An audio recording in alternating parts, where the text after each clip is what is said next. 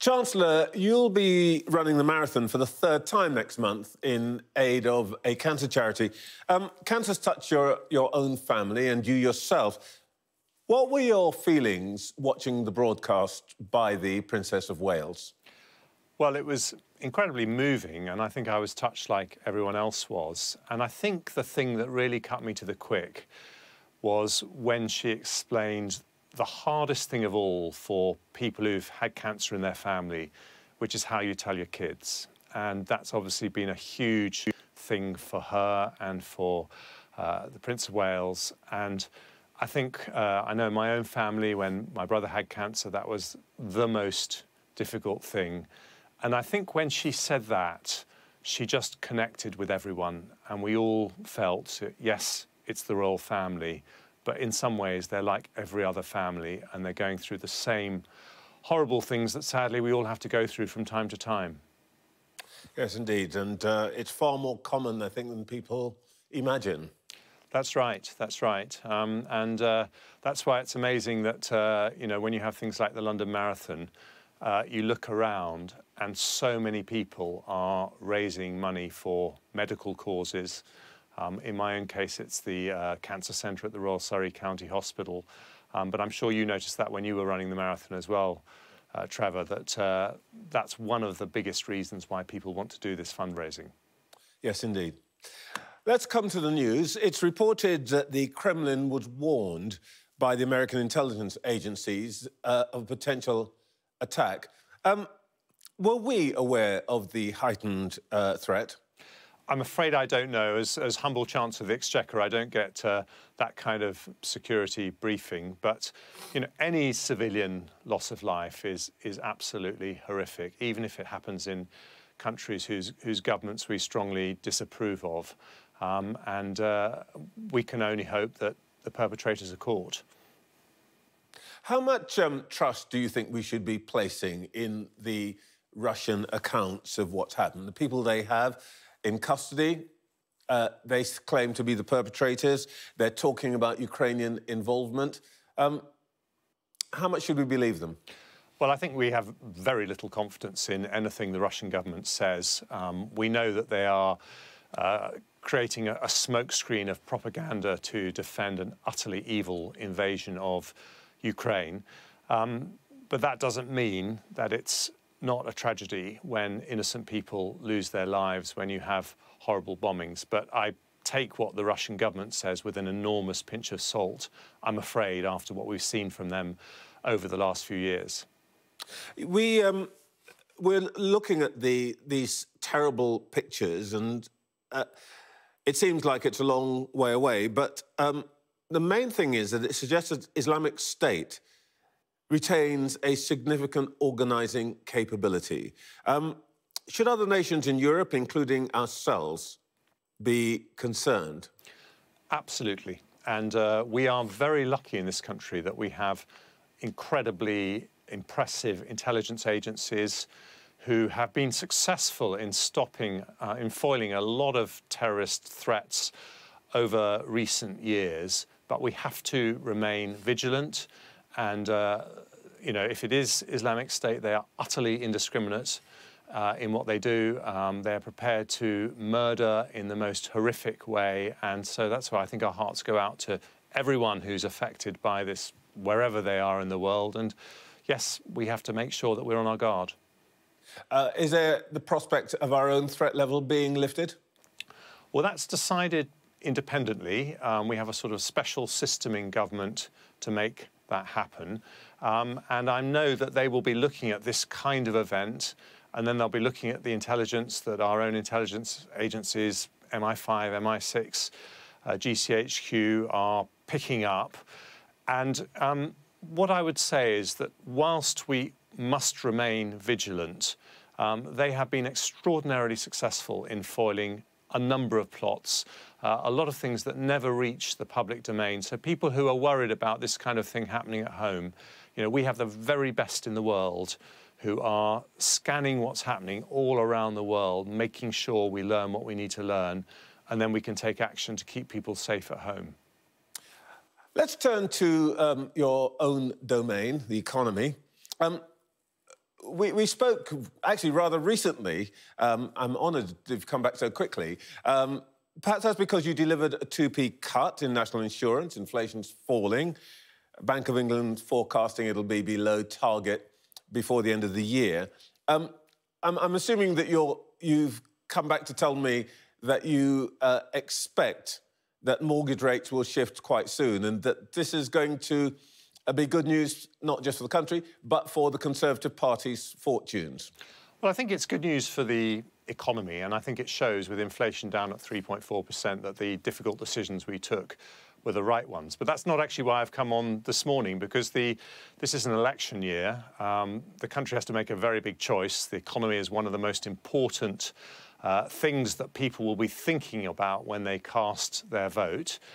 And if we want to move decisively to a higher growth model where we have higher living standards for families up and down the country, we've got to make some very difficult choices. And we've heard from the Labour Party this week, the May's lecture by the Shadow Chancellor, an hour long, what Labour's policy is. And really my concern is that they are not confronting any of those difficult decisions. Let me just give you one. If we're going to grow, companies are going to need to hire more workers, and we've got to choose, do we want to find those workers through more migration or by making work pay for the 6 million adults of working age who are not in work or at university? And, you know, we've introduced free childcare, we've changed the pension taxes for older people so they don't feel they have to retire in their 50s. Mel Stride, the Work and Pension Secretary, is getting 1 million more people off benefit and back onto work through the Back to Work programme. Okay. But we didn't hear a single thing about welfare reform or controlling migration in that May's lecture. So that's one of the very big choices that we have to make. So I'm with you this morning, Trevor, to look forward, not to look back. Well, indeed. And I'm very glad that you've been able to lay out your opening pitch for the local elections and perhaps a general election, so we don't have to return to that during this interview. Let's talk about perhaps what might feel like slightly less good news. And you've mentioned migrations. You're stopping more of the small boats, but the people smugglers have got themselves a bigger boat. And the numbers this month are actually up on the same period last year. In fact, 4,306 so far this crossing season, which is the highest number of crossings ever. The threat of Rwanda, which has been your sort of centrepiece policy, doesn't seem to be having any deterrent effect. Why are you still throwing good money after bad on this Rwanda thing? Well, we're not. And first of all, I think the overall picture, I mean, it's a nice graph, and you're very good with your graphs, Trevor, every time I come on the show. But we do them especially for you, Chancellor. I know you do, but if I may say very gently that what you haven't shown is the overall picture, which is that crossings are down this year by more than 1/3 compared to last year. And to be fair, I didn't say that the number of boats being stopped is that, but they've just got bigger boats. Yeah, the average number in each boat, I think, has gone up about 30–40%. Yeah, but the overall number of people down by 1/3. And let's be clear, why is that happening? It's because we have closer cooperation with countries like France, with countries like Albania.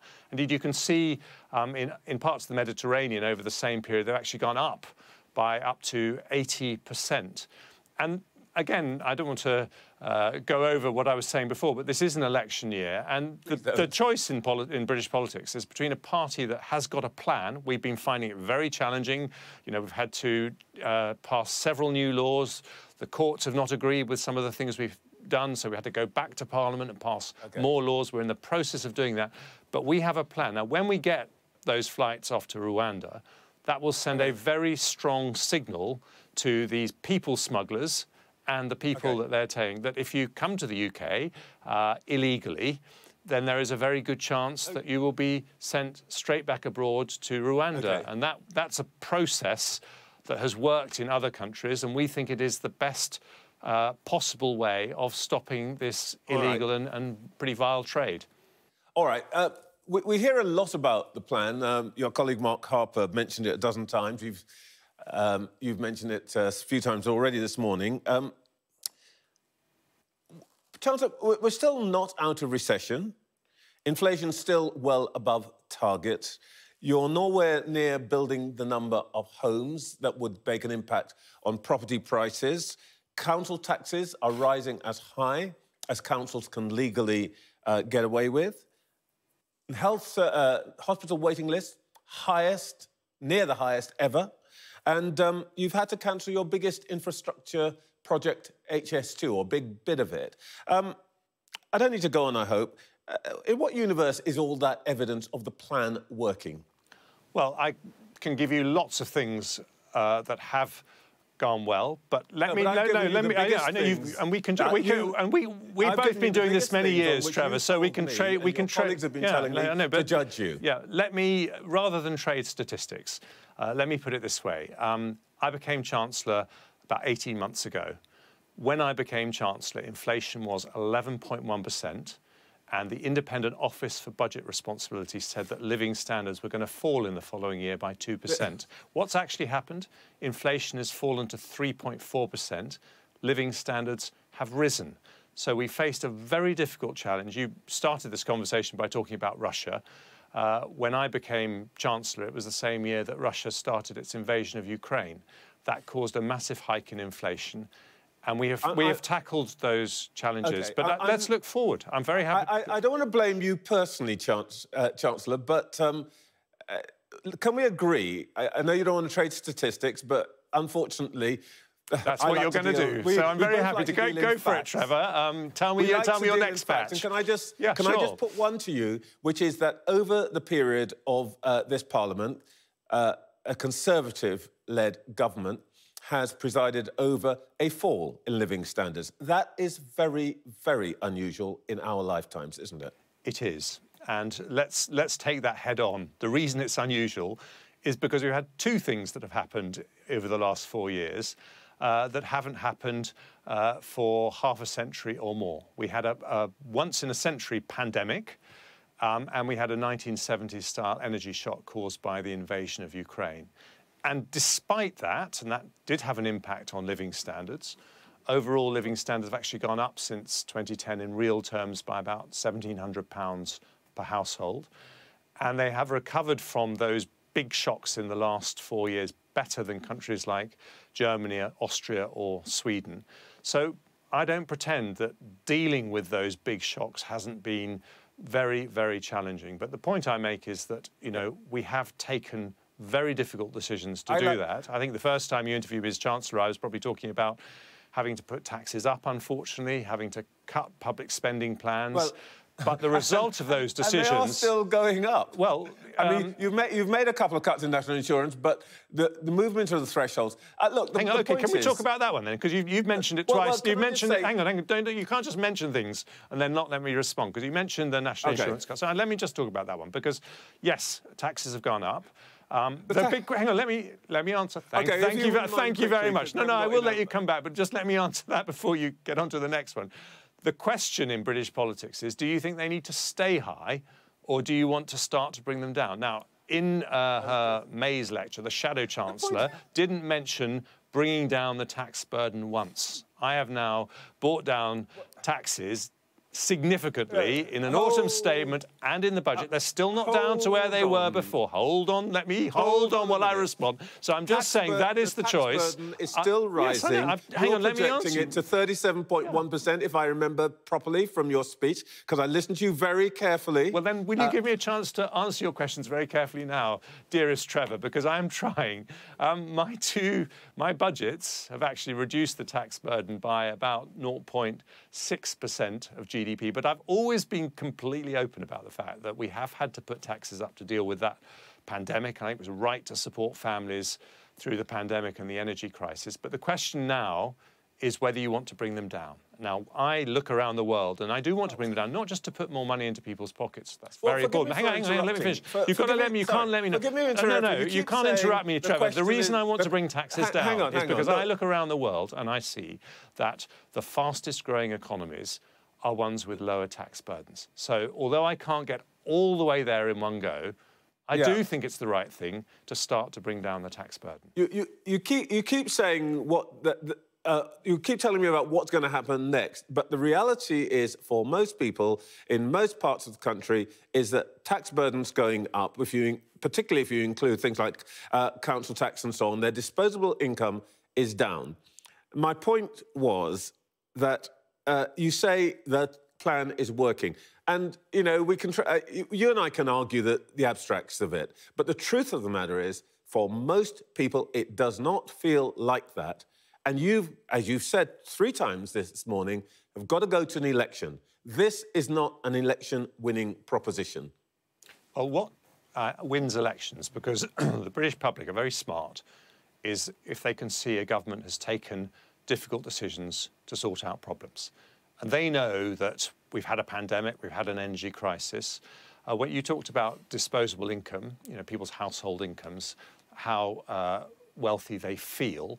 Well, what the Office for Budget Responsibility, completely independent body, said at the budget is that we're going to get back to the pre-pandemic household disposable income next year, 2 years earlier than they predicted. So the economy has been much more resilient, but because of the decisions that we've taken, inflation has come down faster, and living standards, as I say, have actually risen over the last year. So that's the reality. I don't pretend it hasn't been difficult. I don't pretend, you know, putting up taxes was one of the difficult decisions that I had to take. But that's not the issue. No one disagreed with that when it happened. The issue is whether you now want to start to bring them down. And I think that's the right thing to do if we want to be a healthily growing economy. I just want to give you very briefly a chance to deal with something that's come up this week. You said on Twitter X that £100,000 is not a huge salary in your constituency. And I assume that you mean that given high cost of living in your Surrey constituency, parents who might not qualify for the new childcare support now should. Whatever the truth of it, and, you know, you and I can talk about the numbers and so on, do you regret tweeting that? It doesn't sound right, does it, to say £100,000 is not a huge salary? Well, I was talking to a constituent who was pointing out to me that, you know, what sounds like a large salary, when you have house prices averaging around £670,000 in my area, if you've got a mortgage and you've got childcare costs, it doesn't go as far as you might think. And she's right. It doesn't go as far as you might think. And that's why I want to give help to families. And, you know, that's why the childcare measures are very important. We weren't able to afford to fund childcare for people on the highest salaries. But I was simply saying that's something I'd love to be able to look at in the next Parliament, but we can't afford to do it now. Chancellor, thank you very much. Come back soon. Thank you, Trevor. It'd be a pleasure.